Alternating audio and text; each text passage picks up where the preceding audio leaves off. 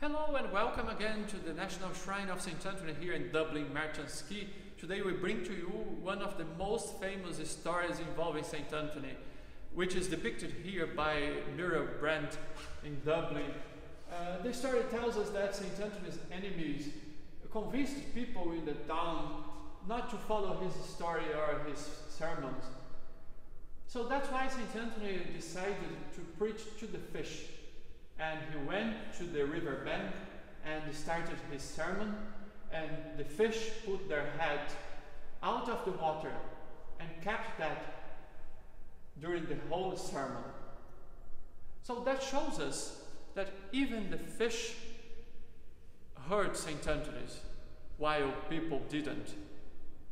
If you like this story and want to learn more, you can visit our shrine physically when the church reopens later in July. And from the 9th to the 13th of June, we have an online retreat on www.franciscansdublin.ie or on our YouTube page, Franciscans Dublin Adam Neves.